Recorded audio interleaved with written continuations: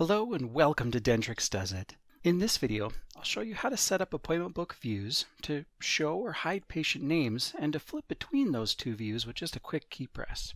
Now this is especially useful if your monitor is in an area where it's at an angle that patients might be able to see it, or they might pass by it as they're walking down a main thoroughfare, and they could see other patient names on that monitor. In the appointment book, we'll begin by clicking View. If you already have views set up, they'll show up in this menu, and you'll be able to edit them.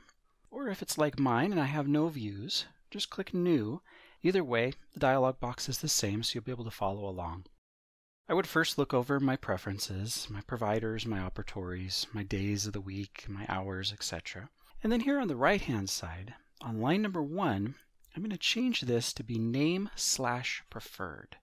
Now, if you're using an older version, you will have to scroll all the way down to the bottom to find this.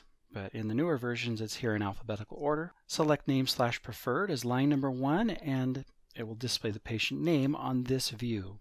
So I'll click OK. And I'll make another new view.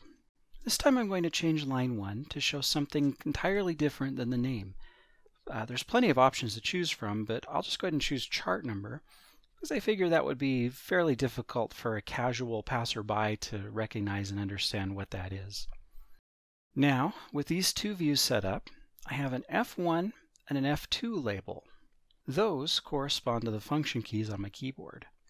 And so back here at the schedule, I can just press F1, F2, F1, F2, and it flips between the two views that I've created, allowing me to stay on the view that hides the names most of the time, but hit a button and see the names and then quickly hit another button and hide them.